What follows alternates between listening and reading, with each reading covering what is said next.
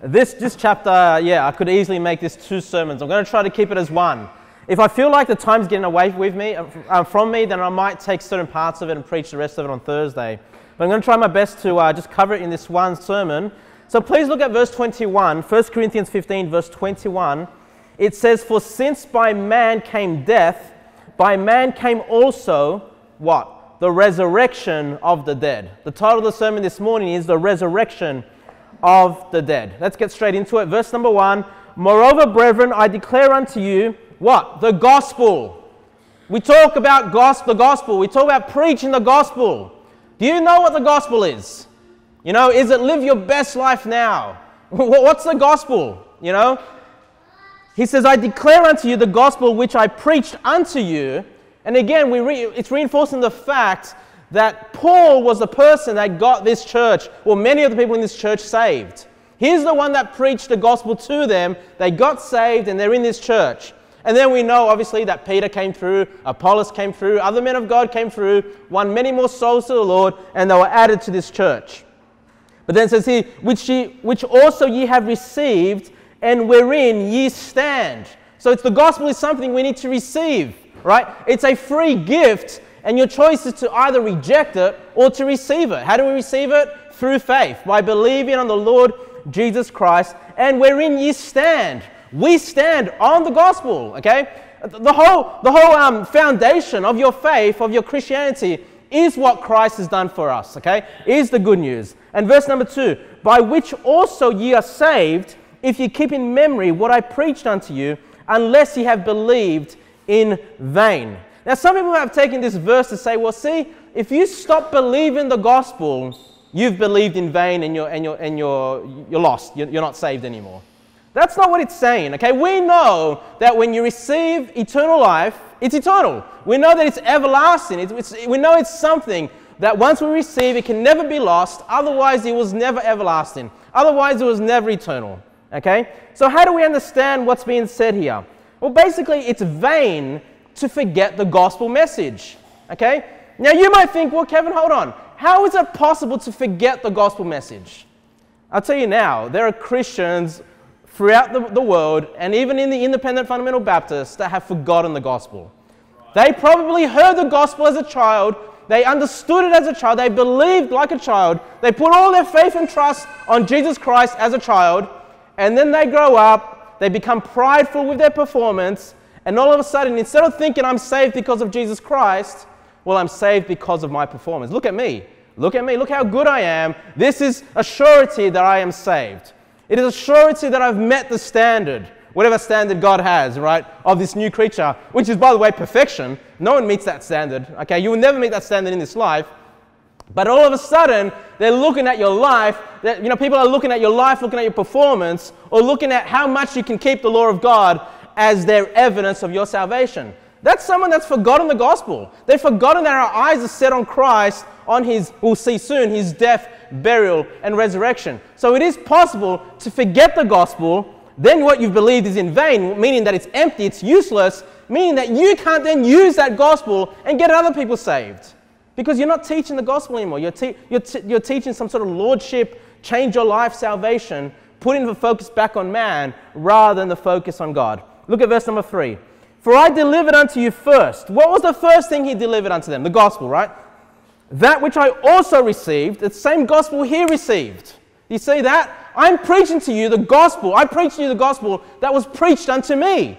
And that's why you can forget the gospel. Yes, the right gospel can be preached to you. You mess it up. You make it extra complicated. And now you're no longer preaching the gospel that was delivered unto you. You know, he's reinforcing, hey, this is not some new thing. This is what I heard. This is what was passed down. And this is what's been passed down for 2,000 years. And we're still preaching the same gospel. What is it? What is it? It says here, "How that Christ died for our sins according to the Scriptures, and that he was buried, and that he rose again the 3rd day according to the Scriptures." The death, burial, and resurrection of the Lord Jesus Christ is the gospel, is the good news that we go out and teach this area, this community. And that's the job of every Christian, okay? We've received it. Should we keep it to ourselves? No, we pass it on, okay? We don't want to forget the gospel. And look, the more you preach the gospel, the more you're going to keep it in your remembrance. So the less likely you are to fall for people that deceive you on the gospel. Okay? But I just want to show you that the scriptures emphasize the physical death, the physical burial, and the physical resurrection. Okay? Throughout the scriptures, that is what is being emphasized. This is the gospel according to Paul. Okay? Now, does that mean there's no spiritual, connotation to what happened? No, of course. There's some spiritual things that developed during the death, burial, and resurrection. But when we preach the gospel, we need to be clear and make sure that people understand it's the physical death, burial, and resurrection. That is what's emphasized throughout the scriptures. Okay? And we'll see soon why it's so important that it's a physical resurrection. Because you have your cults out there, like the Jehovah's Witnesses, that teach, no, Jesus was not resurrected physically, but spiritually. Okay? But we'll see soon, this whole chapter is about a physical resurrection. Okay? Now look at verse number 5.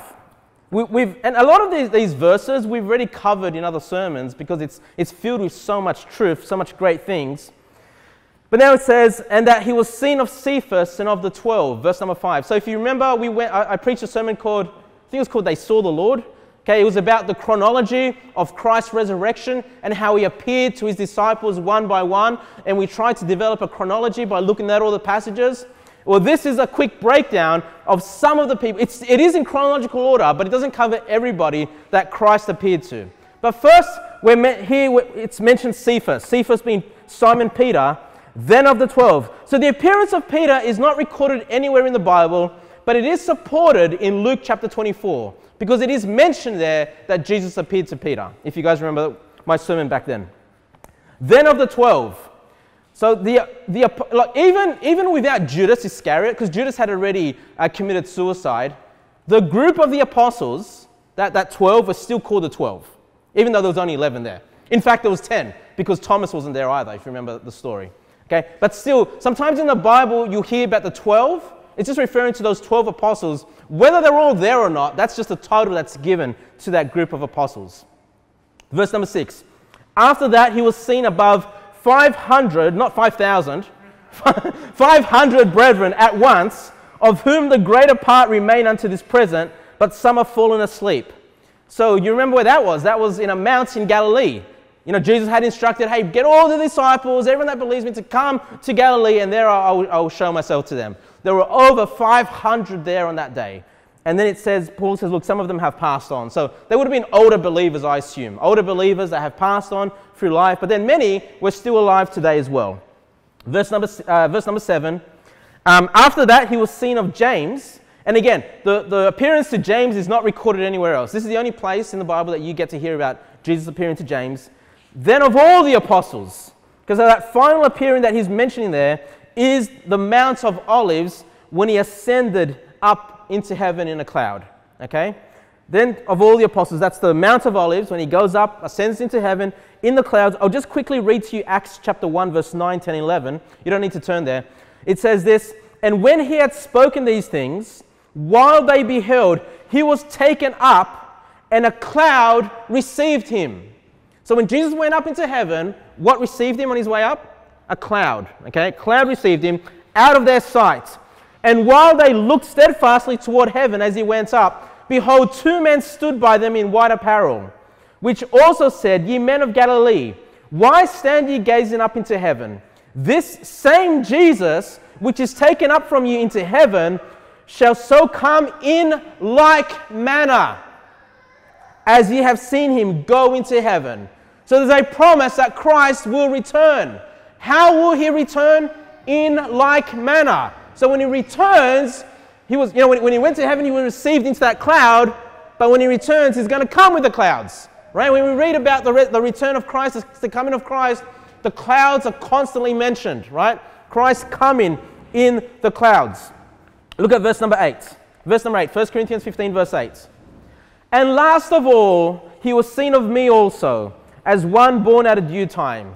So Paul's missed all that great event, but on his road to Damascus, as he was trying to persecute the Christians, you know the story, Jesus Christ appeared to him, spoke to him, and blinded him. Okay, until he believed on Christ, received him as his Savior, and then God used him as his apostle. And look at verse number 9. Again, the humility of Paul. He says, For I am the least of the apostles, that am not meet to be called an apostle, because I persecuted the church of God. So why isn't he meet or suitable to be an apostle in his opinion? Because he wasn't there for those 3 years of ministry? No, because he persecuted the church. Okay, he hated the church. He saw the church as a cult. If Paul was here today, before his salvation, he would try to persecute us. He would try to throw us into prison. Okay, and please, enjoy the benefits and the blessings we have as a nation, that we can meet freely, that we can meet without persecution, that we can go knock doors and preach the gospel. I mean, sometimes we say, oh, we're being persecuted because someone swears at us. That's not persecution. I mean, unless you're getting thrown in jail or you're getting beheaded, yeah, okay, now you're suffering persecution. But, just people just swearing at you and telling you to get lost, I mean, that's not just, we've got to, we can't be so easily offended as believers, okay? That is not persecution. We need to take advantage. If we're not using the liberty that we have today to preach the gospel, when persecution does come, guess what? You're going to do it even less. Okay, so use your time now. Now's the time to earn your rewards in heaven.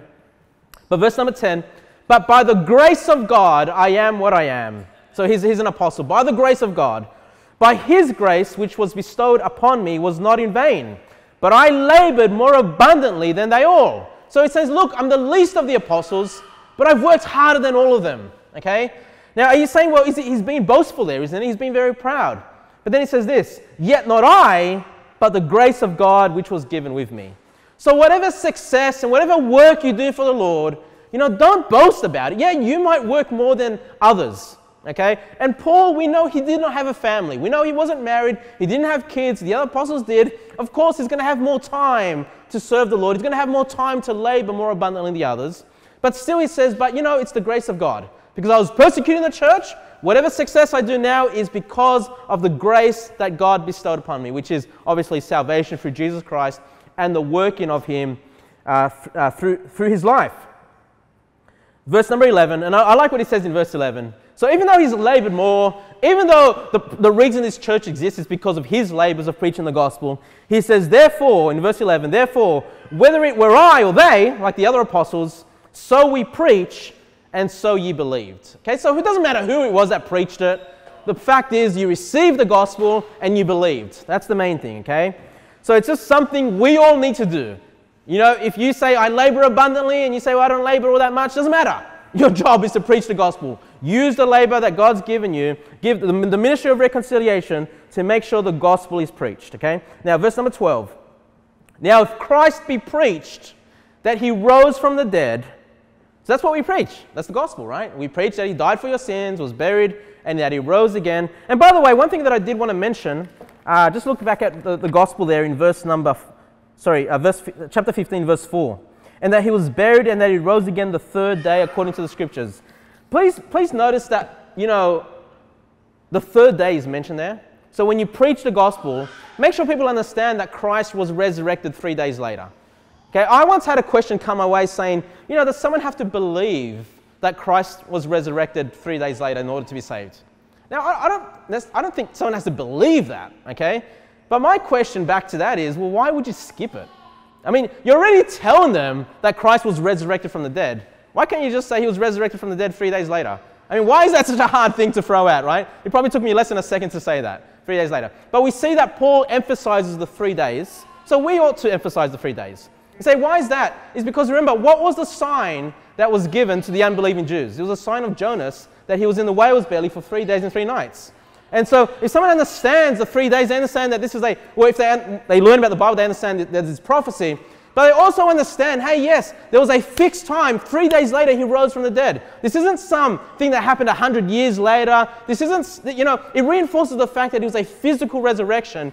And those that saw him put to death also then saw him raised from the dead, which is why they were able to serve God and give their life for the gospel, okay? So please, it's easy. Just throw it in there, 3 days. Make sure they understand. I'm finding people, just in the years that I've gone soul winning, the first few years, people knew. I'd ask them, how long was Jesus buried for? Oh, 3 days. Today, it's sort of like less and less people know. I don't know how long he was buried for. So it's something that's being dropped, I guess, from presentations or movies or whatever people do to hear about the gospel. So yeah, make sure you reinforce that fact that he was He was raised from the dead 3 days later. Verse number 12. So now if Christ be preached that he rose from the dead, how say some among you that there is no resurrection of the dead? Now, I used to think this was saying that people were denying that Christ resurrected from the dead. Though that's not what's being said. What's being said here is that, not that, because they know that Christ rose from the dead. That's what was preached to them. The gospel was preached to them. But that they were saying among themselves there's no resurrection of the dead, meaning for themselves. Okay, now let me give you an example of this. At 4 years old, I believed the gospel. I understood it. Jesus died for my sins, rose again from the dead, believe on him, not of works. I understood that. But I had this idea that, heaven was this spiritual, intangible thing. You go to heaven, I want to avoid hell. You want to avoid hell and be sure you go into heaven. But it wasn't till I heard preaching in my local church on the end times, it was a pre-trib rapture position back then, but it doesn't matter. Still taught some key things there. That there was going to be a resurrection of bodies, that there was going to be, God's going to give us a physical body, that there was going to be a tribulation period, that there was going to be a millennium, that there was going to be new heavens and new earth. And for me, all that stuff was groundbreaking. I never heard it. I never knew. I thought this word was just going on indefinitely, just forever this word just continue. People would either believe Christ or reject Christ. I never thought there'd be an end to it all until I heard that preaching. So at that point, if you asked me as a child, do you believe in that we're going to be raised, like physically raised from the dead? I probably would have said no. I don't. We're going to heaven, kind of like spiritual thing, right? So I kind of think that's probably something similar to what was going on here. They hadn't fully understood. Yes, they knew that Christ rose from the dead, but they hadn't fully understood that they would rise from the dead. And the reason I say that is because the rest of the chapter is about how we're going to physically rise from the dead. Okay, so Paul is just reinforcing to them, hey, all of us are going to be resurrected from the dead. But notice what it says here, verse 13. But if there be no resurrection of the dead, then is Christ not risen? So see how Paul kind of separates those two? So if there's no resurrection of the dead, like for the believers, then by implication, what you're saying, without realizing what you're saying, is that you're saying that Christ was not risen. Okay? Why? Because those two things go together. The reason why we're sure of a physical resurrection is because we're sure of the resurrection of Christ. The reason why the power of the resurrection that we're going to be raised from and have our bodies changed over is the power of the resurrection of Christ. It is through Christ that we too can partake of that resurrection. Okay? So if you deny the resurrection of believers, then by implication, you're kind of saying, well, he wasn't risen from the dead either. Okay? Those two things go hand. You can't separate one from the other. You can't separate one from the other. Okay? Now, verse 14. And if Christ be not risen, I'm going to speed through some of these verses here. And if Christ be not risen, then is our preach in vain, and your faith is also vain. So he keeps talking about how important the resurrection is. Because if there's no resurrection, this is just a waste of time.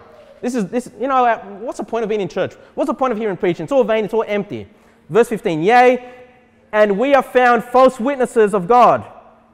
Now, isn't it funny that the Jehovah's Witnesses who deny the resurrection, they call themselves, Jehovah's Witnesses. And what do we call them? False witnesses. Jehovah false witnesses. And that's what Paul's calling them. Because they denied the resurrection of Jesus Christ. They denied the physical resurrection of Christ. That means they're false witnesses of God. And that's exactly what they are. Okay, so we have Paul preaching against the Jehovah's Witnesses already here before they even started. Because we have testified of God that he have raised up Christ, whom he raised not up, if so be that the dead rise not. For if the dead rise not, then is not Christ raised. Verse 17, and if Christ be not raised, your faith is vain, ye are yet in your sins. Jehovah's Witnesses, you're yet in your sins because they don't believe the resurrection of Christ. Okay, well, they believe in works anyway. So, even if they change their view on the physical resurrection, they're still thinking that they've got to live a good life and keep the commandments to be saved. So anyway, they are yet in their sins, okay? Verse 18, then they also which are fallen asleep in Christ are perished.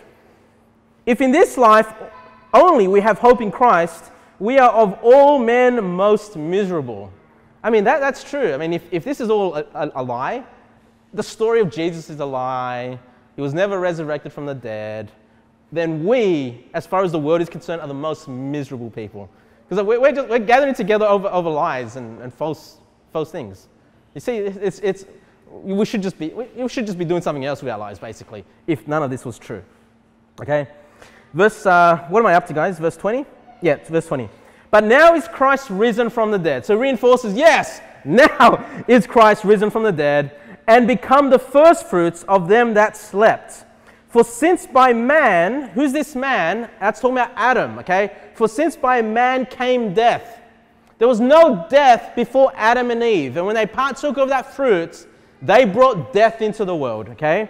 So, for since by man came death, by man came also the resurrection of the dead. Which man came and brought the resurrection of the dead? Well, we just saw in verse 20, okay? It was Christ. Christ became the firstfruits of them that slept. So by man, Adam, he brought death, and by another man, Jesus Christ, he brings that resurrection of the dead, everlasting life, eternal life, okay? Verse 22, for as in Adam all die, even so in Christ shall all be made alive, okay? So if you want to have spiritual life, everlasting life, you can't just be born of Adam, okay? Because if you're born of Adam, you're going to all die. Your physical body, even if you make the rapture, is going to die, okay? It's going to die. But so in Christ shall all be made alive, okay? This is talking about the resurrection of believers, okay? Now we're going to skip verses 23 to 28 for now, okay? And if I have enough time, we're going to go back to it. Otherwise, we'll probably save this for Thursday. But let's turn to verse 29. 1 Corinthians 15:29. Else, what shall they do which are baptized for the dead, if the dead rise not at all? Why are they then baptized for the dead? Now this is a bit of a challenging verse. Now, the cults, we already saw the Jehovah's Witnesses, how they mess things up. The Mormons, the other cult, the Mormons take this verse and says, look, yeah, the Bible says we can be baptized for the dead. Do you guys know about that? Yeah? The Mormons teach this. You can be. So if your relative was a non-believing Mormon or was never baptized, then basically me, because I've got their DNA, can be baptized on their behalf, so they can hopefully make it to heaven or whatever. I don't know. So whatever it is they teach. Okay. And isn't it funny how you take a verse that's kind of vague like this, and the cults just run to it instead of just going to the clear passages? We know that what is baptism? It's for a believer, and it's just you identifying with the death, burial, and resurrection of Christ, right? I mean, we have many clear verses about that, right? But they'll take a vague verse like this and say, well, hey, this is saying you can be baptized for the dead. What did we just read about? People that are denying or not understanding that there's a physical resurrection, okay? So this is addressing those people, okay? Now again, what is baptism? Water baptism, you're identifying with the death, because it's the gospel, you're identifying with the gospel. The death on the cross, the burial on the water, and when you take him out of the water, the resurrection, right? The new life that Christ received, the new life that we ought to walk in, we take them out of the water, right? Now that's important if I'm going to baptize you, that we believe in the resurrection, right? Otherwise, I'm just going to hold you on the water, right? You know, the death, the burial, well, there's no resurrection, I'll just hold you there. You know, that is what's going on here, okay? Because he's saying, look, when you were baptized with the death, burial, and resurrection, that picture. But then, you know, because you've not understood it, and by the way, let's look at this verse here. At the beginning of it, else what shall they do which are baptized for the dead? Now, you know that for can also mean because of, right? Because of the dead. So it's kind of like saying, you know, someone that's wanted for murder, you know, you're not wanting that person so they can commit murder. You're wanting them because they've committed murder, right? You want to arrest them, throw them in prison or whatever that is, okay? It's the same kind of idea that what else shall they do which are baptized for the dead? So if you're kind of denying the resurrection, then your baptism was just a baptism of death, okay? It was just a baptism of death. Why are they then baptized for the dead? Now, they weren't baptized for the dead, okay? They weren't. We saw, you know, 1 Corinthians chapter 1, that baptisms were done in the name of Christ, you know, and picturing his death, burial, and resurrection. So the fact that you were baptized, how can you then deny the resurrection, is what he's saying. Okay? Because if you deny the resurrection, then you're just saying you've been baptized for the dead because of the death, but you're not being baptized picturing the resurrection, okay? So he's just tying all that in. If I haven't explained that well, please let me know. Verse 30. And why stand we in jeopardy every hour? So there's a peril or jeopardy, the peril of death without the hope of the resurrection, okay? Verse 31, I protest by your rejoicing, which I have in Christ Jesus our Lord, I die daily, okay? So there is a death that we talk about as believers. There is a death, there is a true death, and that is the death of this body.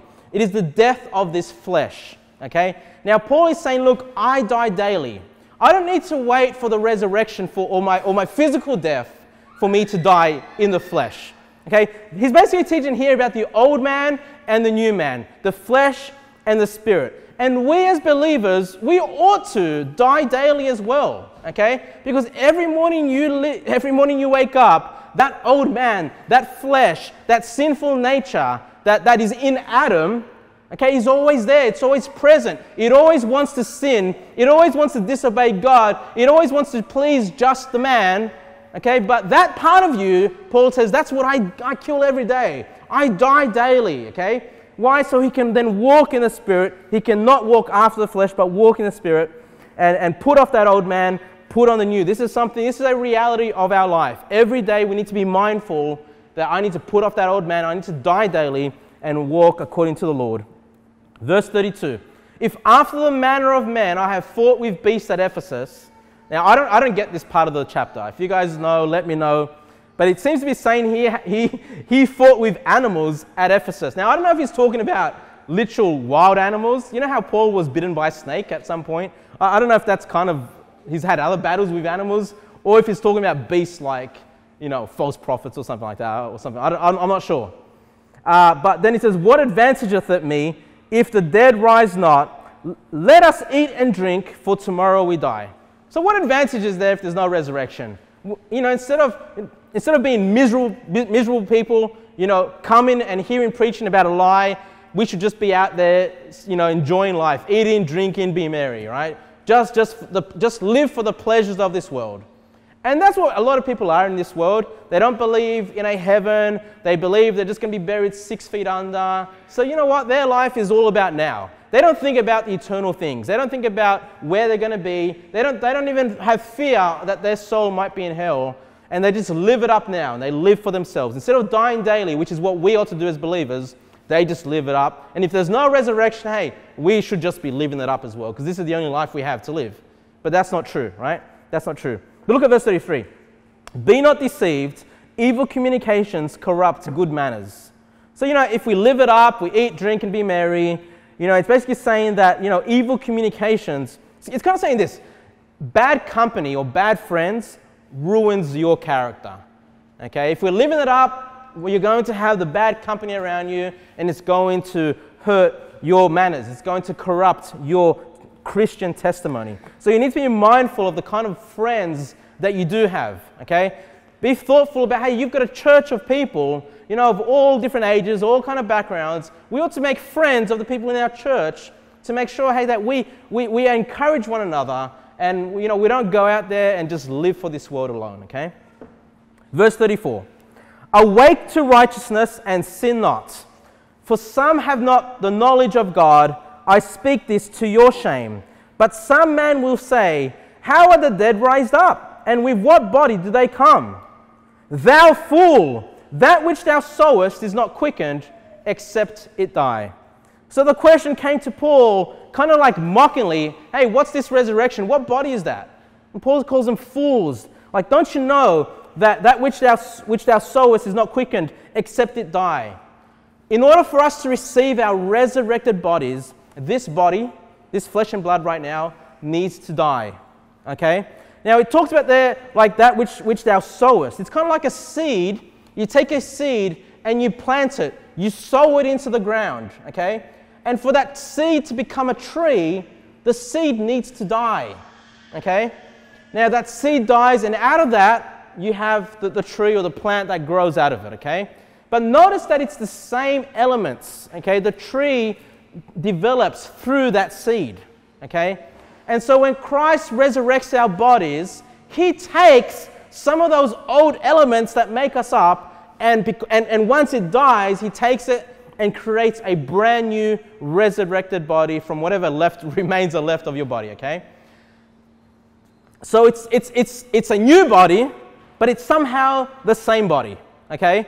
You're still going to be able to know, oh, that's Kevin, that's Callan, that's Cameron, right? Kind of like when Jesus Christ was resurrected from the dead, he was able to show them the nail prints in his hands and the wound on his side. He still had that same resurrected body, okay?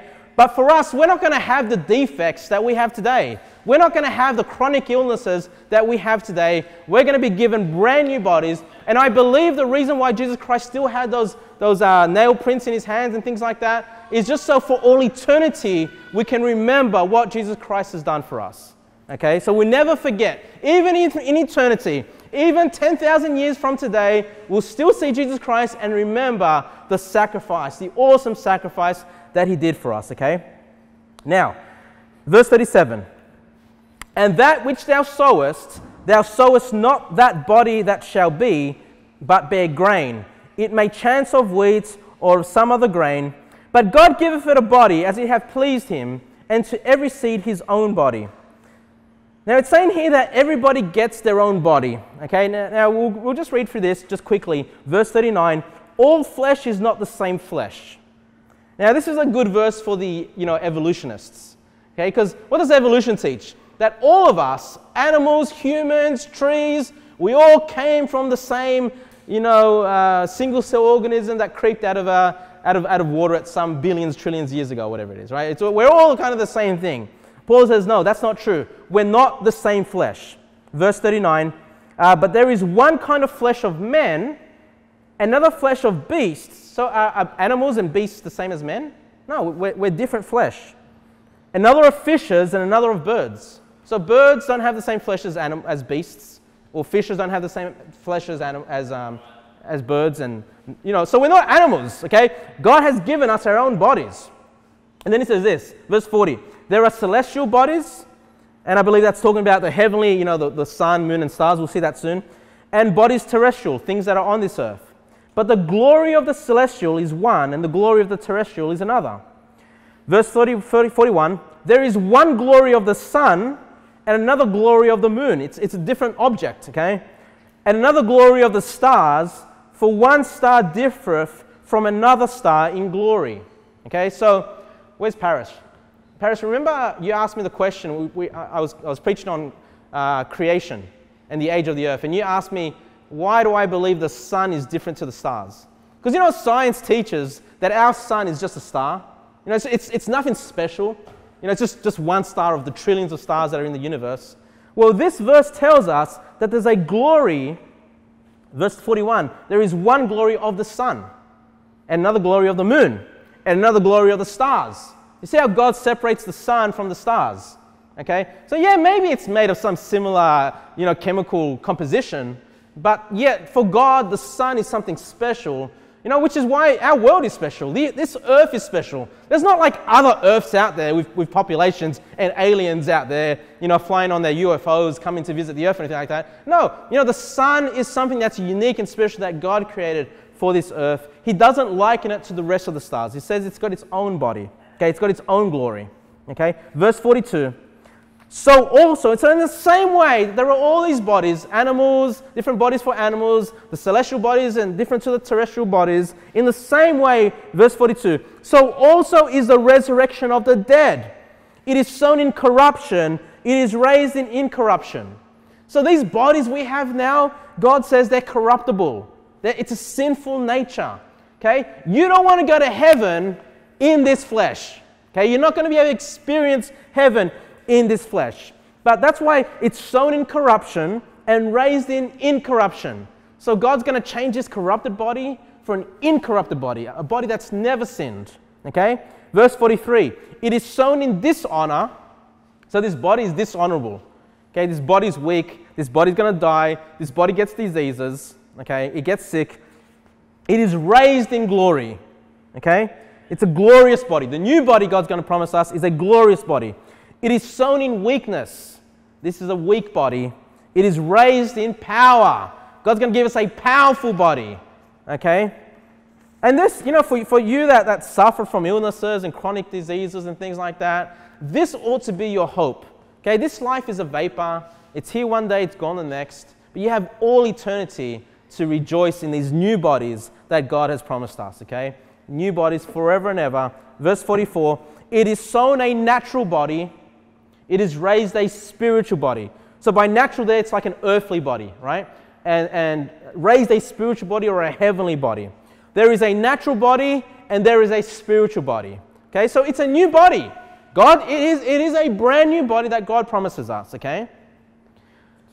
And verse 45, and so it is written, the first man Adam was made a living soul, and the last Adam, that's talking about Jesus Christ, the last Adam was made a quickening spirit. Because when you believe on Jesus Christ, you're born of the Spirit. Your spirit's been quickened, it's been made alive. Okay? Now just notice there in verse 44 and 45, we have the Trinity of man there again. Right? Because verse 44 is talking about the flesh. Then, when we're born of Adam, we're given that living soul. We have the soul, and then when we believe on Christ, our spirit is revived, made alive. There's a spirit. The body, soul, and spirit of man. Okay? So man is a trinity, just like God is a trinity. Okay? Verse 46. Howbeit, that was not first which is spiritual, but that which is natural, and afterward that which is spiritual. So we first received our natural bodies when you're born from your mother, but then afterward we're going to be given these spiritual bodies. The first man is of the earth, earthly. The second man is the Lord from heaven. And as is the earthly, such are also they, I'll read that again, verse 48. As is the earthly, such are they also that are earthly. And as is the heavenly, such are they also that are heavenly. So we're going to have these heavenly bodies. Verse 49. And as we have borne the image of the earthly, we shall also bear the image of the heavenly. Now this I say, brethren, that flesh and blood cannot inherit the kingdom of God. This flesh and blood will never experience the kingdom of God that we have. It cannot inherit. Why? Neither doth corruption inherit incorruption. Because heaven, the new heavens and the new earth is incorruptible. There's no sin. And if we enter into heaven with this corrupted body, we're going to defile the place, okay? So we can't have something that's corruptible enter into something that's incorruptible. Otherwise, you turn the incorruptible corruptible. Okay, so that's why we need these new resurrected bodies. Now, just notice that it said flesh and blood cannot inherit the kingdom of God. Because we are flesh and blood today. But I'll just read to you Luke 24, verse 39, just very quickly. When Jesus came and showed himself to the apostles and to Thomas, he says this, behold my hands and my feet, that it is I myself. Handle me. So it's a physical, handle me and see. For a spirit hath not flesh and bones, as ye see me have. So Christ's resurrected body was what? Flesh and bone. But what's not going to inherit the kingdom of God? Flesh and blood. Somehow this new resurrected body, it's still flesh, there's still bone, but there's no blood. Okay? I don't fully understand that. But flesh and blood, what we have today, will not inherit the kingdom, but the new body will be flesh and bone. Okay? That's why we can inherit the kingdom of God. It's a different body. Verse 51. Verse 51. All right, yeah. Behold, I show you a mystery. So now we're getting on to the rapture. We're getting on to the resurrection of the saints. Behold, I show you a mystery. We shall not all sleep, but we shall all be changed. We will all be changed. Okay? Verse 52. In a moment, in the twinkling of an eye, at the last trump, for the trumpet shall sound, and the dead shall be raised incorruptible, and we shall be changed. So the dead will be raised to incorruption, but then it says, those that remain, and we shall be changed. So even those that are alive and remain on this earth will be changed. And if we're going to be changed to these incorruptible bodies, that means that old corruptible body must die as well, okay? So when God makes that change, your old body dies, but your new body is given to you, okay? You're changed. Now, those that believe in a pre-trib rapture, okay, our fellow brethren that I love very much, that believe in a pre-trib rapture, they'll often take verse 52 all by itself. Now, notice how verse 51 ended with a comma. Has the sentence finished after verse 51? No. Is verse 52 a brand new sentence? No, it continues on from verse 51. But the way they read verse 52, because they believe in this secret rapture, they believe that nobody's going to see it, there's no warnings, it's quiet, it's secret, and if they've seen the Left Behind movies, all people will see is a bunch of clothes left behind. Okay? Like, that's all they'll see. Like maybe your wedding ring or whatever else that's not part of your natural body, that's all going to be left behind, and then that's when people know, oh, look, millions of people have disappeared throughout the world or whatever. That's where they take this from, because they say the rapture, they say, happens in a moment, in the twinkling of an eye, which is faster than a second. And they'll say, see, it's just this quick thing that disappears, nobody knows about it, it's a secret. But is that what is being taught here? Is what is being taught is that the whole rapture, Christ coming back in the clouds, raising, the graves being opened and the dead being raised, the angels coming and gathering the elect, the sound of the trumpet, you guys know about the rapture, the voice of the shout of the archangel, all of that, is it saying that all of that happens in the twinkling of an eye? No, because we read verse 51 again. Behold, I show you a mystery. We shall not all sleep, but we shall be changed in a moment, in the twinkling of an eye. So the change in our bodies is what happens in the twinkling of an eye. It's immediate, it's quick, it's sudden. All of a sudden your body will be changed. It's not saying the whole rapture happens in the twinkling of an eye. Okay? If we keep it the context is very clear. What happens in the twinkling of an eye is the change in our bodies. Okay? Now notice, because there's another group of believers that also believe, in the rapture, and they'll take verse 52. For some reason, verse 52 is just so confusing for some people. But they'll take verse 52, it says here, in the moment, in the twinkling of an eye, at the last trump. Now, if you know the book of Revelation, you know the wrath of God, there's the 7 trumpets and there's the 7 vials, okay? And some people will teach, well, see, it's the 7th trumpet that the rapture takes place in.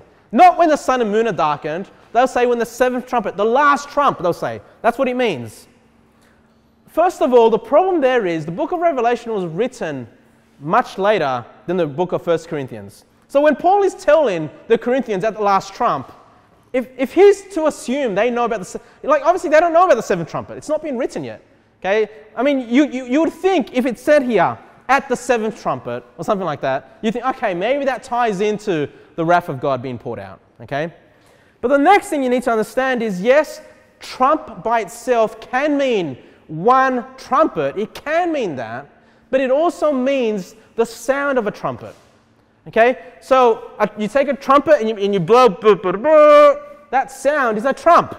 Okay? And this verse explains that to be true. It says, in a moment, in the twinkling of an eye, at the last trump, for the trump shall sound?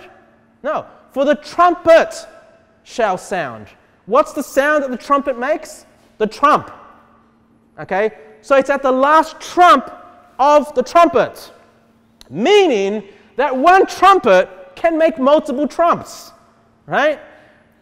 So it's at the last trump, the last blast of that trumpet, that we're raised incorruptible. Okay?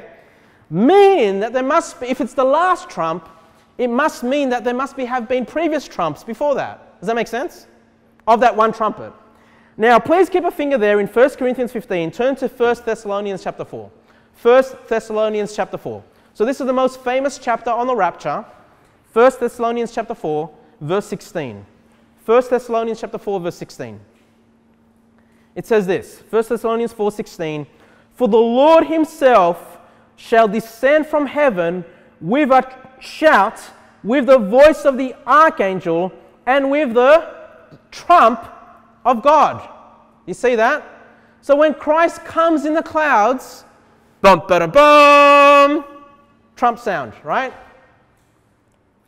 And the dead in Christ shall rise first.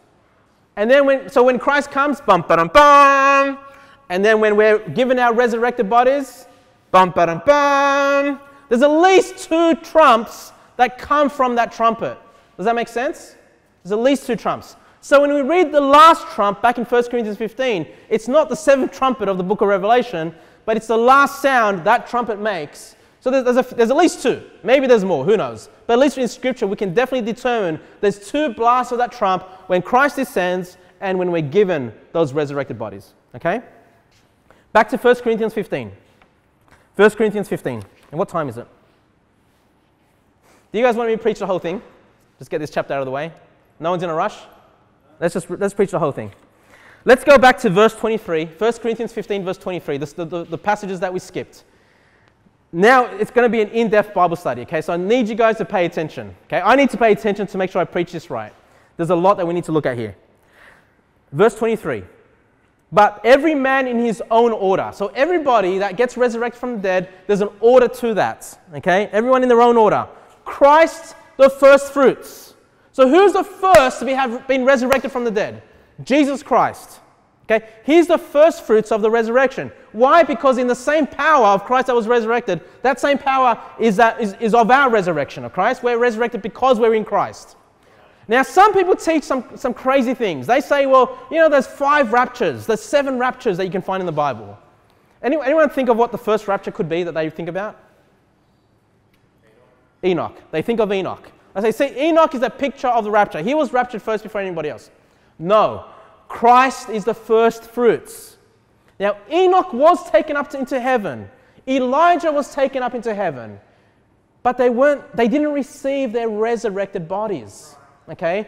This is the order of the resurrected bodies. Okay? And so when we talk about the rapture, we're not saying just going to heaven, because anyone that dies goes to heaven. Does that mean we're all being raptured when we die? No.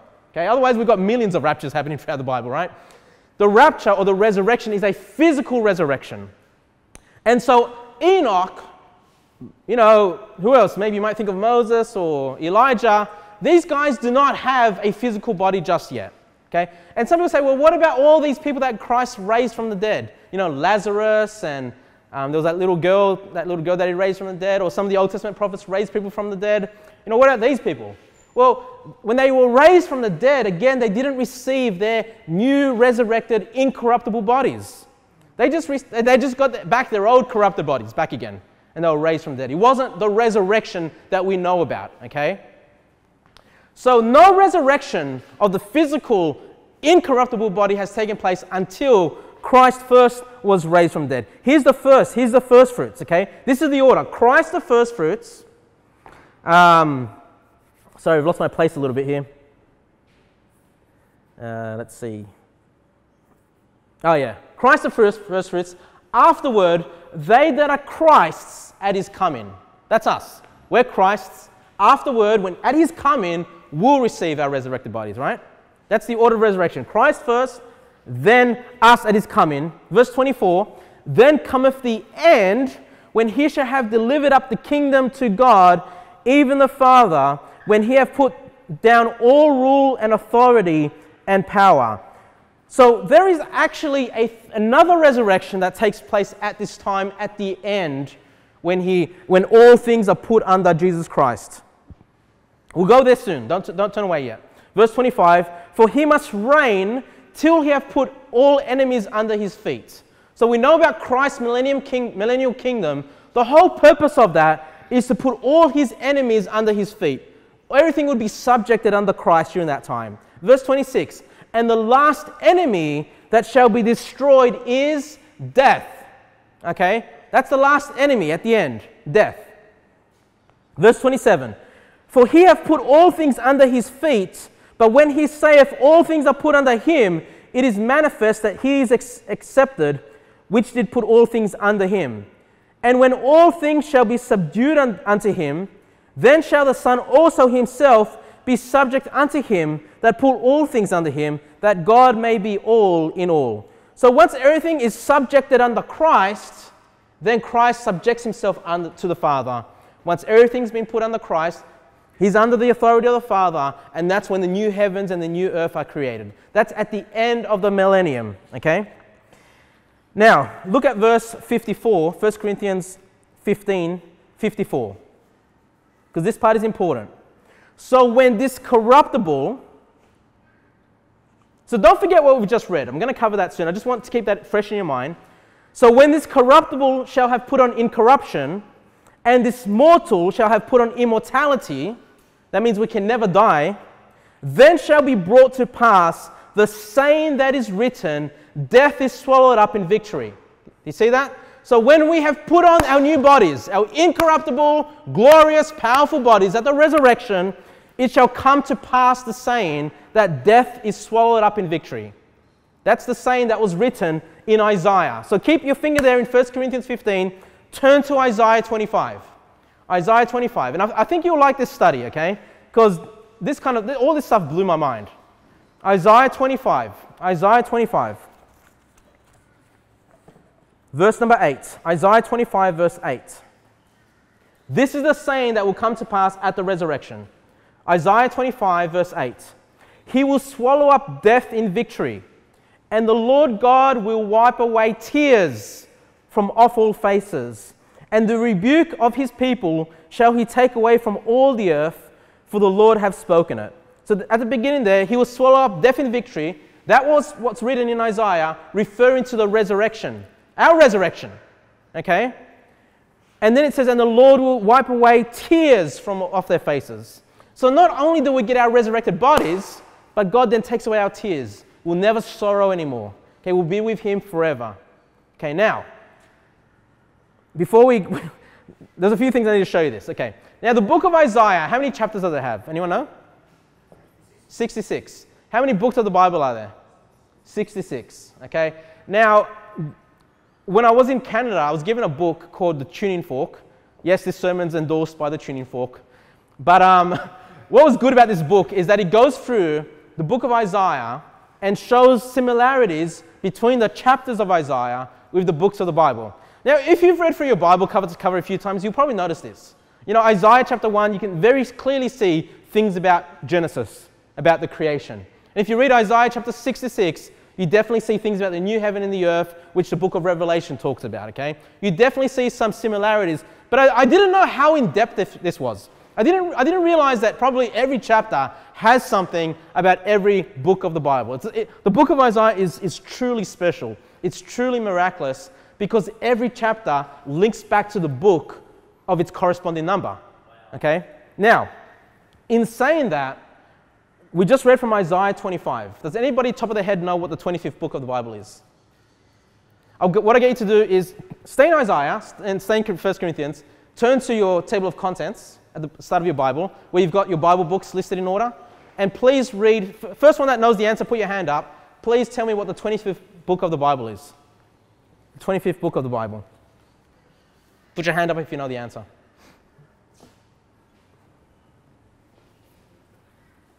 Yep. Lamentations.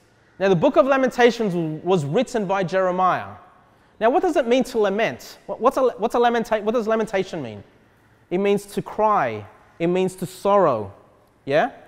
Now, what's God going to do? Wipe away tears from our faces, read about in Isaiah 25. Turn to Lamentations. If you're in Isaiah, you just go back a couple of books to Lamentations. Sorry, no, you go forward a couple of books to Lamentations, sorry. Lamentations, chapter 1. So if you've read Lamentations, it's a book of sorrow. Okay, it's Jeremiah weeping over Judah because it's being taken over by Babylon. And he's just weeping about the situation of his nation. He's crying over his people. He's crying about his nation. Okay, Lamentations chapter 1, verse 1. Let's look at this. Lamentations chapter 1, verse 1. How doth the city sit solitary that was full of people? How is she become as a widow? Talking about Judah and Jerusalem. She that was great among the nations and princes among the provinces, how is she become tributary? She weepeth sore in the nights, and her tears are on her cheeks. Among all her lovers she have none to comfort her. All her friends have dealt treacherously with her. They have become her enemies. So we see that just the start of this book, Judah as a nation is weeping, right? Now turn to chapter 3, Lamentations chapter 3, verse 25. Lamentations chapter 3, verse 25. Lamentations chapter 3, verse 25. I think this is important to look at. The Lord is good unto them that wait for him, to the soul that seeketh him. So God's going to do good to those that wait for him. When we talk about the rapture and the resurrection, what are we instructed to do? To wait for the coming of the Lord, right? Look at verse 26. It is good that a man should both hope and quietly wait for the salvation of the Lord. Okay, this is not talking about the salvation of your soul, but when we tie this all together, it is the salvation of our flesh. It is that new resurrected body that we're waiting for today. And should we wait, God will reward us with that physical resurrected body, right? So we started in Lamentations with the weeping, but then we have this hope that if we wait for the Lord, He will come with His salvation. We'll rejoice and be glad in His salvation. We're not going to weep anymore, okay? And I want to just show you that correlation there. Back to Isaiah chapter 25. Lamentations is the 25th book in the Bible. Yeah. Now go back to Isaiah 25. Back to Isaiah 25. We read verse number 8, didn't we? I'll read verse number 8 again. Isaiah 25:8. He will swallow up death in victory, and the Lord God will wipe away tears from off all faces, and the rebuke of His people shall He take away from off the earth, for the Lord hath spoken it. And look verse number 9. And it shall be said in that day. What day are we talking about? We know that saying is about the resurrection. What will be said about that day? Lo, this is our God. We have waited for Him, and He will save us. This is the Lord. We have waited for Him. We will be glad and rejoice in His salvation. Do you see the similarity there with the book of Lamentations? Waiting upon the Lord, rejoicing in His salvation. Spoken about here in Isaiah 25 verse 9, referencing the time when death will be swallowed up in victory. The resurrection, which is what Paul talks about. Now, this stuff is amazing to me, right? Because Isaiah lived about 100 years before Jeremiah. Imagine me writing stuff today, and then 100 years later, someone else writing about the same kind of thing. And then Paul, thousands of years later, come in and writing about something to do with that, okay? Now, that's not the end of it. Please turn to Revelation now. Revelation chapter 7. Revelation chapter 7. I mean, this should make you think about the book of Isaiah a little bit and go, whoa, this is weird. Well, it's not weird, it's miraculous, okay? It's amazing, it is amazing. Revelation chapter 7, verse 13. Now, if you know about the rapture, I won't go through it all, but Revelation chapter 6 talks about the sun and moon being darkened, okay? And Matthew 24 talks about when the sun and moon are darkened, that's when Christ comes in the clouds and will be gathered. The elect will be gathered by the angels. The rapture takes place at that point in time. But then in Revelation chapter 7, we have this multitude, this great multitude that appears in heaven. And I say that's us. That's us. Look at verse 13. We won't read the whole thing. Let's just look at verse 13 to 17. And one of the elders answered, this great multitude of every tongue, of every nation, comes to heaven, raptured after the sun and moon are darkened. And one of the elders answered, saying unto me, what are these which are arrayed in white robes? And whence came they? Where did they come from? Verse 14, and I said unto him, John says unto him, Sir, thou knowest. So you know where they've come from. I don't know. You know where they come from. And he said unto me, These are they which came out of great tribulation, and have washed their robes, and made them white in the blood of the Lamb. Therefore are they before the throne of God, and serve Him day and night in His temple. And He that sitteth on the throne shall dwell among them. They shall hunger no more, neither thirst any more, neither shall the sun light on them, nor any heat. For the Lamb which is in the midst of the throne shall feed them, and shall lead them unto living waters, fountains of waters. And God shall wipe away all tears from their eyes. So we have John writing Revelation, lining up with Paul, who wrote 1 Corinthians, lining up with Isaiah and Jeremiah. When does this take place? After the tribulation, after the sun and moon are darkened, we have this multitude in heaven. They've got their resurrected bodies. Death is swallowed up in victory. They will no longer have tears in their eyes because God Himself will come and wipe those tears off our faces, off our cheeks. Okay? The Bible's amazing. The Bible's truly amazing. Now, remember the order. Okay? The order was Christ the first fruits. They that come at His coming, that's us, that's what we just read about, but then cometh the end when all things are subdued under Christ, at the end of the millennium. So you're in Revelation, turn to Revelation chapter 20. Revelation chapter 20, verse 4. Because think about this, after we're given our resurrected bodies, there's still people on this earth that will believe on the Lord Jesus Christ. Okay? There's still a good 1,000 years, and there's still that time period of God's wrath being poured out. I don't know if people are getting saved during that period or not. Maybe. I don't have a reason not to believe, to believe that. You know, possibly the 144,000 Israelites from every 12 tribes seems to be going out and being witnesses to Christ. So I would say there are people getting saved. But still, that there's a long period of time after that rapture, after that resurrection, that people are living. And they're living in their natural, corrupted, sinful bodies. Okay? So those that believe in Christ, they need their own resurrection as well. They need to receive that incorruptible body. Look at Revelation chapter 20, verse 4. And I saw thrones, and they sat upon them, and judgment was given unto them. And I saw the souls of them that were beheaded for the witness of Jesus. When were these people beheaded? Read about that in Revelation chapter 5. They were beheaded by the Antichrist. They were beheaded by the beast for the testimony of the Lord Jesus Christ. Okay, these people, and for the word of God, and which had not worshipped the beast, neither his image, neither had received his mark upon their foreheads or in their hands, and they lived and reigned with Christ 1,000 years. So these people, they're beheaded, meaning what? They've got their resurrected bodies, right? They live with Christ for 1,000 years. This is the order. First Christ, then at his coming. So when did Christ's coming happen if these people have their resurrected bodies? It happened after the tribulation. It happened after the Antichrist went persecuting the saints, right? Otherwise, how can they reign with Christ 1,000 years? Okay, so we're part of this group of believers that will rule and reign with Christ for 1,000 years. But look at verse number 5. But the rest of the dead lived not again until the 1,000 years were finished. So those that have believed on Christ, they need to live again.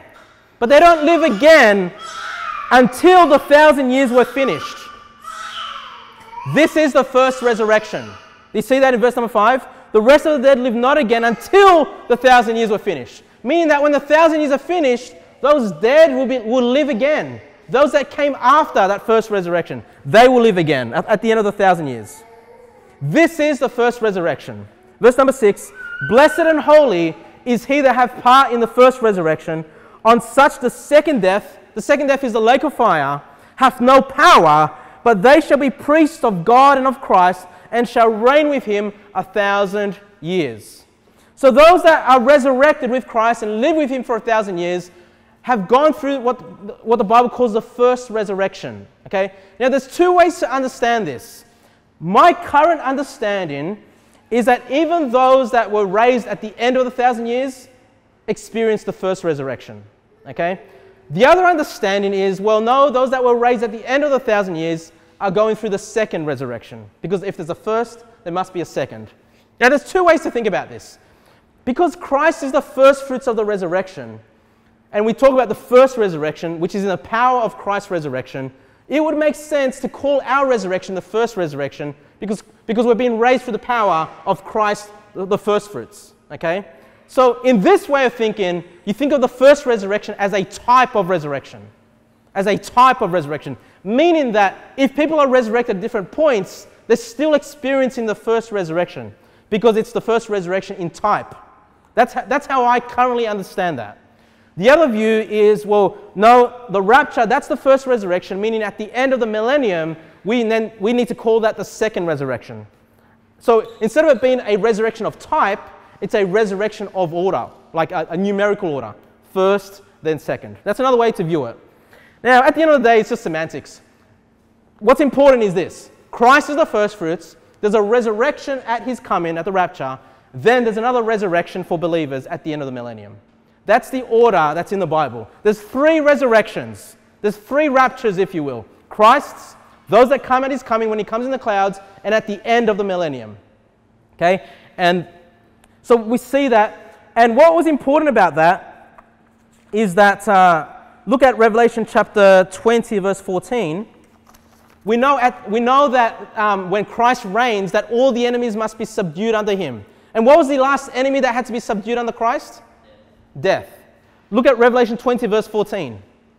And death and hell were cast into the lake of fire. This is the second death.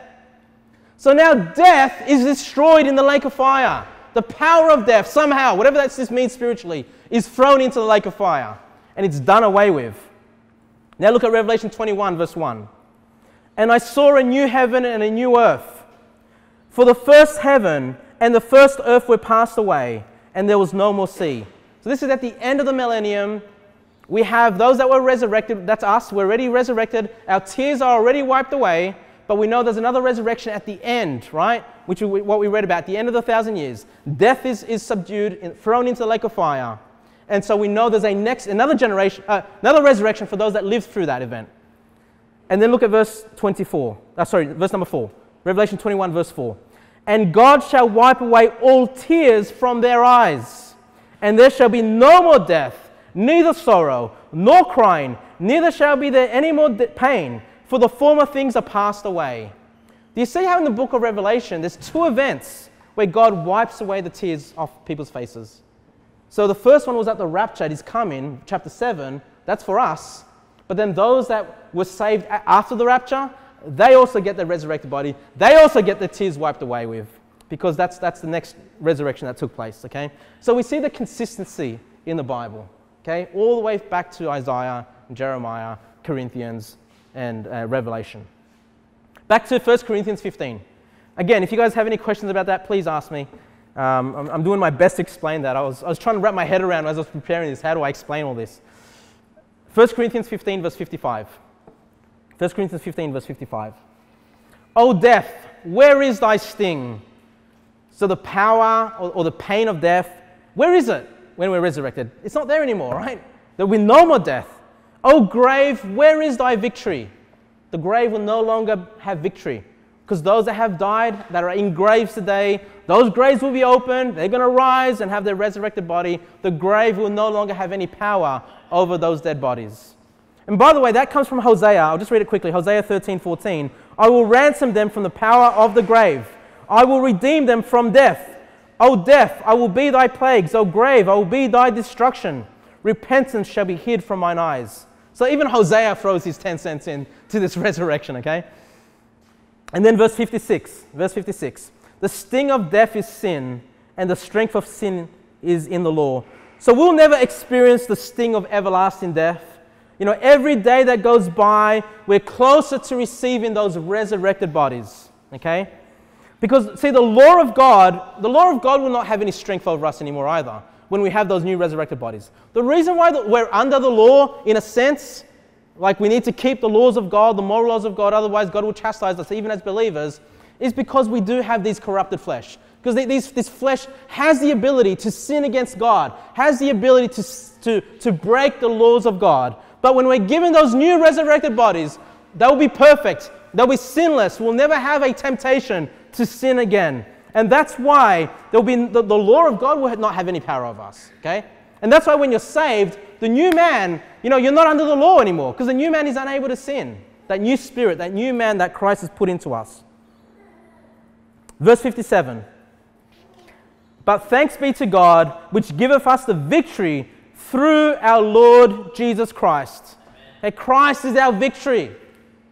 We're victorious because of our Lord Jesus Christ. Verse 58, therefore, my brethren, be ye steadfast. So at the end of all this, there's a resurrection. God's promised us these immortal, perfect bodies that we'll be able to rule and reign with Him for 1,000 years. We'll be with Him for all eternity. We'll be with Christ forever. We'll never sin again, right? And He says, therefore, because I've taught you all this, now you understand all this, my brethren, be ye steadfast. Stand firm, He's saying. Unmovable. Don't let false doctrine deceive you or get you unsettled. Always abounding in the work of the Lord. Increase in the work of God. God's going to make you have plenty if you strive and work for Him. For as much as ye know that your labor is not in vain in the Lord. Again, because if there's no resurrection, it's all in vain. It's all empty. It's all useless. But because we know of the resurrection, your labor is not in vain for the Lord. This chapter ought to encourage us to serve the Lord in this earth that we have right now. It's not in vain. There's a beautiful promise of those new resurrected bodies to come. Our labor is not in vain, guys. We go out every week preaching the gospel. We've had a lot of people saved, but we haven't had many people come and visit from these people. Do we give up? Well, that was vain. No, our labor's not in vain. Because those same people that we've seen believe on the Lord Jesus Christ, those same people that have received Christ, guess where they're going to be? They're going to be at the resurrection. We may never see them in this church, but we're going to see them in the clouds. We're all going to make the rapture, because even the dead are raised first, okay? So our labor's not in vain. The people we've seen saved, hey, they're going to thank us when they're in the clouds in their new resurrected bodies as well. Let's pray.